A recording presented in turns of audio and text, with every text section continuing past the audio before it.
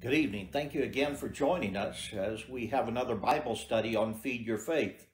Too many times people keep their mind on things that have to do with their doubts, and everything that would be there is just a concentration on what they have questions about. What we're trying to do with these series of studies is to point out the fact that the Bible does give us a foundation for faith.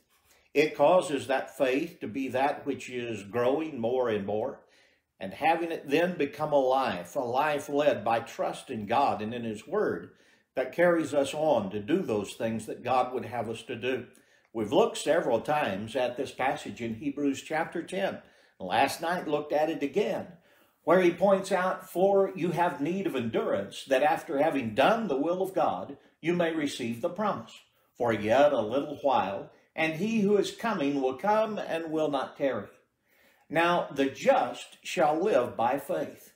But if anyone draws back, my soul has no pleasure in him. But we are not of those who draw back to perdition, but of those who believe to the saving of the soul." That saving faith is a faith that obeys very clearly. Not only initially, as he talks about, but it perseveres, it goes onward, it keeps on doing all the way until receiving the promise. Some would suggest to us that we don't have to be those who do anything, just as long as we mentally accept that Jesus is the Christ and say we receive Him as our Savior. That commitment in heart is all that needs to happen. But the fact is that commitment in heart needs to be followed up with an action that continues on, that has a life that comes from it, and that believes unto the saving of the soul. That keeps on with that all the way through our life. We had noted the fact that the Bible does teach salvation by faith. The Bible does not teach salvation by faith only. There's a difference. Faith is that which is at the undergirding of everything that we are to do. But that faith that is talked about is a living faith. It's a faith that acts in a way that's right with God. We pointed out the fact that over and over again, people will try to use scriptures in such a way as to negate that.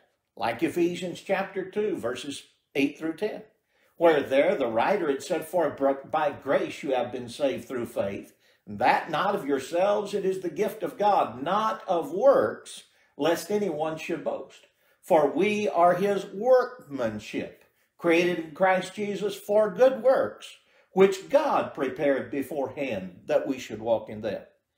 It doesn't take too much of an understanding of a context to show that there are works that are set in opposition. There's something that he talks about. They are not of yourselves, these works. That's not of works, lest anyone should boast. In other words, they have nothing to do with it. But then there are a kind of works where we are His workmanship, created to do good works which God prepared beforehand. God is the originator of. He has demanded those things. And what should we do? That we should walk in them. So you've got works that have no part in our salvation and works that do have something to do with our foundation. Why? Because one has its origin as works of men, of their merit, of their decision. But these are the works of God, the works that God afore prepared that we should walk in them. Those things we must do, just as this passage declares. So to be fair with the context, we have to understand there is a distinction. Some would say that baptism is not an act of faith. In other words, it's not involved in the saving kind of faith. Well, let me suggest something. If it's not, then nobody should be baptized according to this context. Because it says, "not of yourselves, the gift of God, not of works, lest anyone should boast." So whatever work, we're not supposed to be doing that. My friend, if that's baptism, why is it that many in the denominational world practice baptism, but they say it has nothing to do with our salvation? If it doesn't, then no one should be baptized. They should be teaching against that. We also noted the case of Saul of Tarsus, later to become the Apostle Paul. 3 chapters of the book of Acts tell us about his conversion. Many times there are those who make claims that Saul was saved on the Damascus Road. I went to a Baptist seminary, as I pointed out, for my graduate work, and that's their idea. The Damascus Road conversion, or the Damascus Road experience, was something I heard about many times. And the concept that they had was that he was saved at that point of faith along the road to Damascus. We noted the fact that it wasn't going to be hard to show that that just isn't true according to the Bible. The fact is that Saul did believe in Jesus as Lord and said so. Who art thou, Lord? In verse 10 of Acts chapter 22. Verse 8, he didn't know who he was. Verse 9, Jesus told him. And verse 10, he believed. All of us accept that. But notice what happened. The timeline, Jesus came to him on that road. He believed there, and then he's told to go to Damascus. He does. Acts 9 says 3 days passed. At that time, Ananias came to him after 3 days, as Paul or Saul was a believer. 3 days after that, that is when Ananias came, and what did he say? And now, why are you waiting? Arise and be baptized and wash away your sins, calling on the name of the Lord. He was still, after 3 days, one who was in his sins. Can we be saved in our sins? No, that's what we are to be saved from, as we noted last night. Without that kind of faith, without being a believer, we can't possibly be right with God. But is believing, is that what makes us forgiven of our sins? No, it's not. Very clearly here, he's still in his sins and told he needs to get rid of them. We noted the fact that he obeyed the same gospel that Jesus had taught. In Mark 16:16, he that believes and is baptized shall be saved. That's clearly the idea that is pointed out, that both of those are necessary. But in much of the denominational world, you hear a different doctrine, and that is salvation by faith only. That you believe you're saved, and later on, you can be baptized. And we ask the point, is there a difference? Well, yes, it's very obvious there's a difference. And what we need to recognize is that that difference is the difference between whether I see an act of God, baptism, as something that needs to be done. Ananias, when he came, said what? And now, why are you waiting? Arise and be baptized and wash away your sins. Who does that command come from?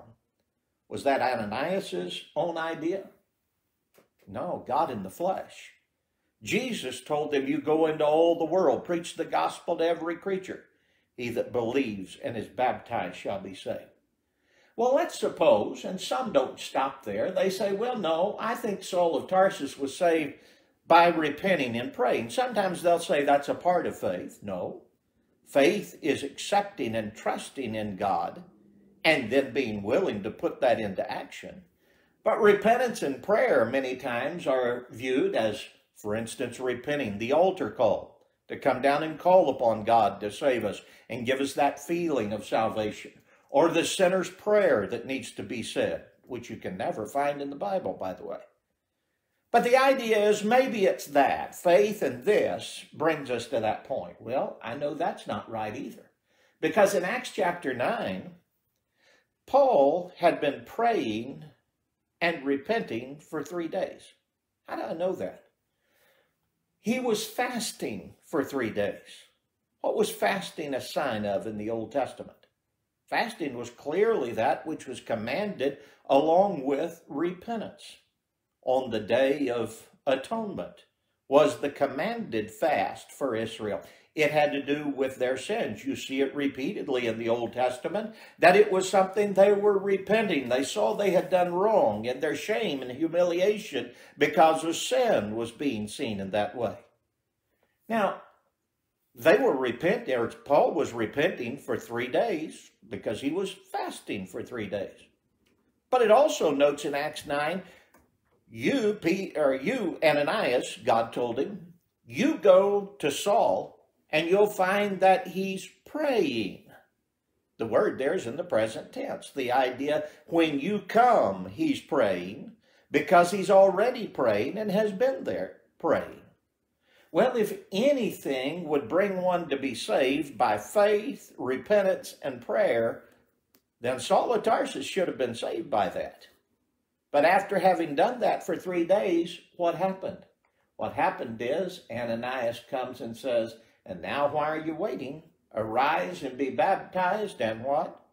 Wash away your sins, calling on the name of the Lord. He was still in his sins, despite being a believer, despite repenting, despite the prayer that had been ongoing for 3 days. He still was in his sins. So Paul's very clear point is, not yet is he saved. Some would say, well, maybe it was an appearance of Jesus. If Jesus appeared to you along the way, maybe Jesus took away his sin that way. I know that wasn't it either. Why? Well, because Jesus appeared to him back on the road to Damascus. It wasn't that point at which he was saved, because why? Well, when Ananias comes to him, what does he say? You see, we're getting the same point. When Ananias came to him, he had already had the personal appearance of Jesus, but he was still in his sins. And that needed to be taken care of. So what we need to ask is, at what point was Saul saved? And I want to suggest to you, Saul was saved at the point of baptism. I don't need to wonder about that. We're going to take Paul's own words for it. He writes to the church at Rome, in Romans, the 6th chapter, in verses 1 through 11. Notice what happens as you go through that context. He writes to those people and he says, we who were baptized into Christ were baptized into his death. Now, what does that mean? We were baptized into Christ. Is there salvation outside of Jesus Christ? No.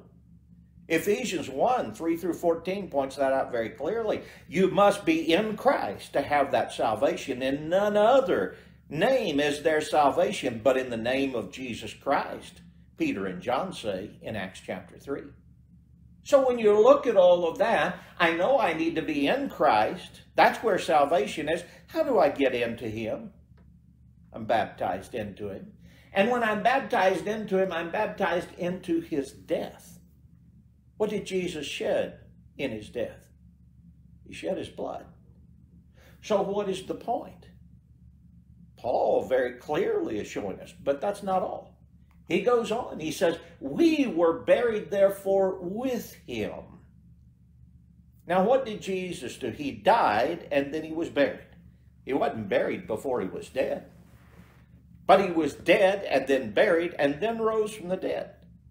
Now, what's the point? In baptism, there's a like figure to that. What's the figure? Here's the man who is dead in sin. He's buried with Christ, meets his blood in his death, and he's raised to walk in a newness of life, as we're going to talk about. Here's the part, we were buried, therefore, with him. We're meeting of something of Jesus in that burial. And he says, we have become united with him in the likeness of his death. That's baptism. It's one of the reasons why we know that sprinkling is not acceptable for baptism. It has to do with an immersion. We're buried with him in baptism. Now what happens from that point? We're raised to walk in newness of life, Paul says. So the old man is done away. We've been dead. Now we're buried. Now we're raised to a new life, just as Christ was resurrected from the dead. What is baptism doing? It's appealing. It's a figure that looks to the point of our salvation, the blood of Jesus Christ. And that point of our salvation in the blood of Jesus Christ is reached when? When we're buried with him in the likeness of his death. So what happened? Christ became alive again. He was resurrected. That old man died, was buried. Jesus forgives us of our sins by his blood. And then what happens? We're raised to walk in a newness of life. What separated us from God and caused death? Romans had already covered that point. If we sin, the wages of sin is death. Now, when those sins are taken away, that's when we have that newness of life. Paul said that was in baptism. But then he said also, our old man was crucified with him. That old man of sin was crucified so that what? So that we should no longer, get this, be in bondage to sin. We're freed from sin. At what point? Paul very clearly is saying in Romans chapter 6, it's at the point of being in water baptism, immersed, buried with Christ, and raised to walk with him. Now in verse 11, he makes the point in a way of conclusion. Even so, reckon ye also yourselves to be dead unto sin, but alive unto God in Christ Jesus. So what happened? We were buried as those dead in sin. We're buried, we meet him in his death, his blood. We're raised to walk in newness of life. Now Paul said that's what happened with me. Now, that's also what you need to reckon in yourself. Someone might say, well, now wait a minute. How are you saying Paul is saying that about him? You see those pronouns that we put in blue? We who were baptized into Christ Jesus. We who were buried. We have become united. We were raised to walk in newness of life. What does we mean? Paul's not saying you people at Rome experienced this. He said we did. This was the same thing that happened with Paul. Paul is affirming that the point of his baptism is what changed him and them. That's why the we, just like it does us today. That's not difficult. If you ask Paul, when were you saved from your sins? Clearly, Paul would point out, when I contacted the death of Christ and came into Christ. Now, what point made that clear? Romans chapter 6 did. Verses 3 through 11, that's the only conclusion I can make about that. And Saul, later called Paul, makes it very clear that that was the point at which he was forgiven. You know, sometimes we need to look at something and see, is it essential or not? And the way that we do that is we point out the characteristics of something. If you ask me about what I see important about a car, I'm going to tell you mostly that it runs and gets me from here to there. And if somebody says, well, do you care a whole lot about the hubcaps? I've never cared about hubcaps too much. You can have them or not have them. It's not all that big a deal. Yeah, they look good. But I'm not going to put that as essential with a car. Why? Because it can run without them. Now let's look at baptism. Could you do with or without it? Is it one of those optional things that you don't really need? Well, for one thing, we're told in Acts chapter 8 in verses 35 and 36 that this Ethiopian, when Jesus was preached to him, he asked a question, see, here's water. What hinders me to be baptized? Do you need to respond to the preaching of Christ? If so, and that response was in this first point, that what he asked, what hinders me to be baptized? Does that suggest something to you? The preaching of Jesus involved the preaching of baptism. Otherwise, how did he know about it if Jesus was preached and he asked about baptism? Those two are connected in some way. I know also in Acts chapter 8, as we talked about, it was the response of believers. When they believed Philip preaching good tidings concerning the kingdom of God in the name of Jesus Christ, they were baptized, both men and women. When they responded to the gospel message, that's how they responded in New Testament times. When we see in Matthew chapter 28, go make disciples of all nations, baptizing them in the name of the Father and of the Son and of the Holy Spirit. Now, is it necessary to do things in the name of or by the authority of the Father, Son, and Spirit? Well, that's deity. That's the Godhead. If the full Godhead's authority is behind baptism, why would I conclude it's optional? Or that it just isn't important with regard to salvation? The Godhead's purpose in all of the gospel was to bring men back to God, to free them from sin. And the authority of what? The authority of baptism is behind that. Does it have something to do with salvation or not? When you look at Matthew 28 and verse 19 as well, you notice that go make disciples of all nations. To be disciples of Christ. That's the point Jesus meant. Go make my disciples of all the nations by baptizing them. When did I become a disciple or a follower of Christ?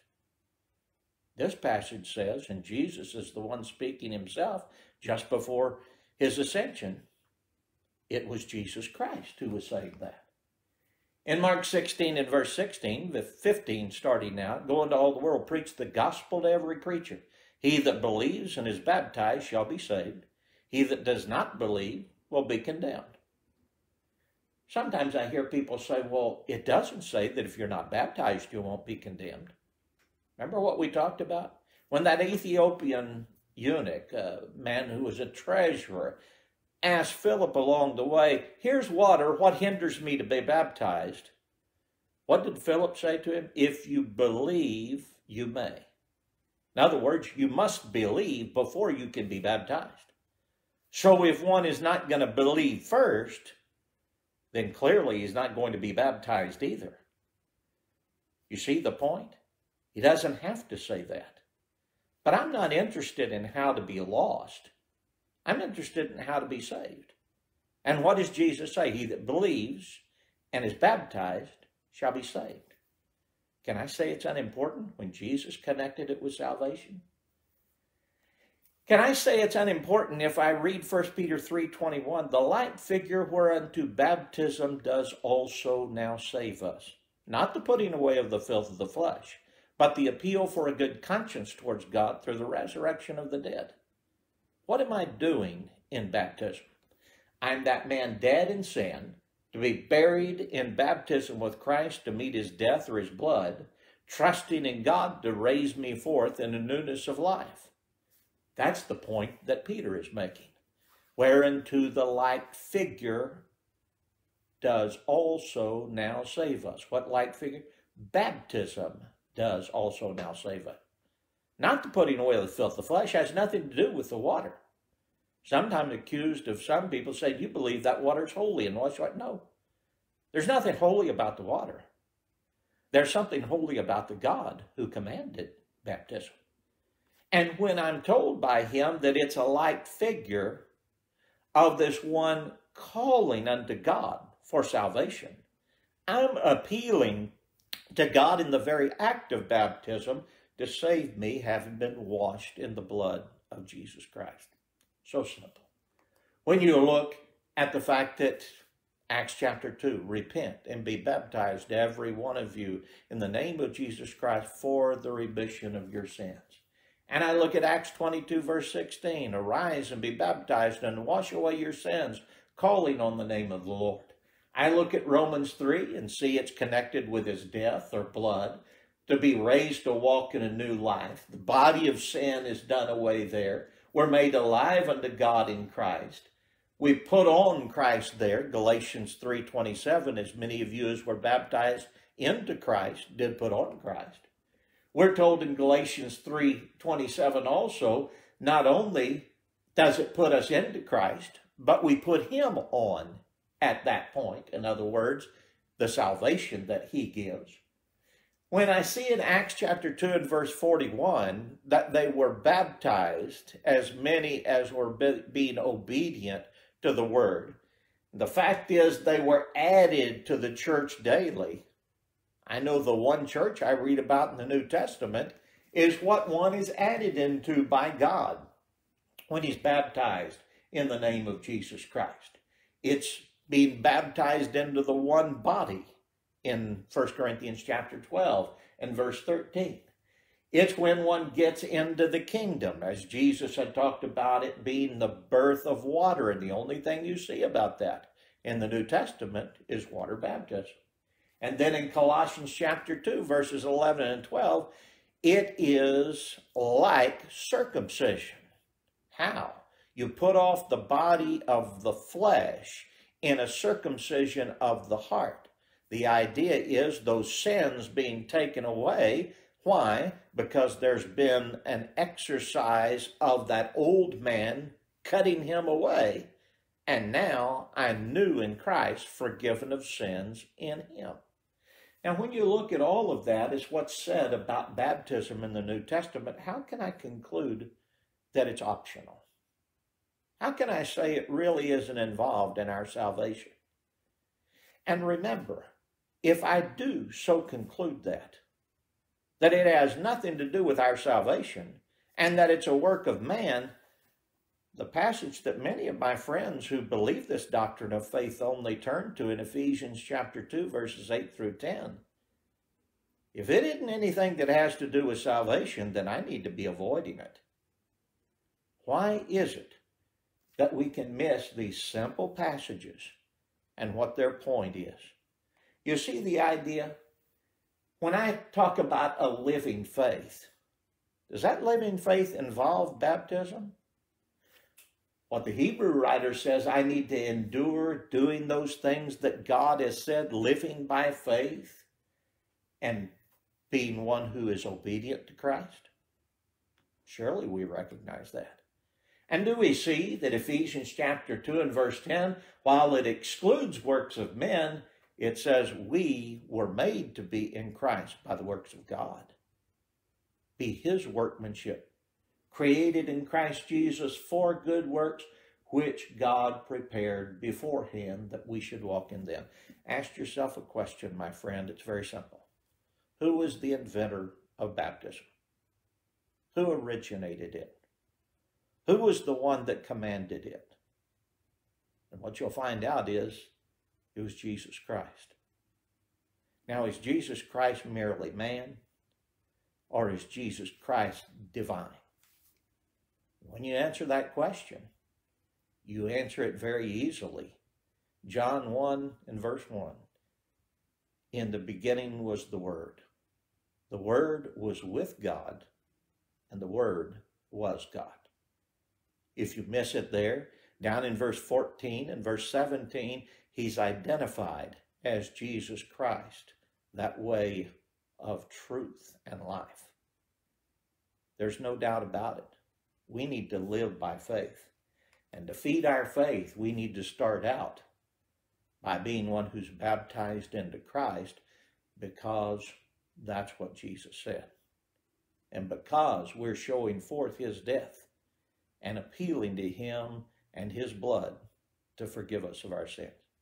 Thank you so much for watching again. We'll come back on Monday night, the Lord willing, and have another lesson on this Feed Your Faith. And hopefully we'll go throughout next week.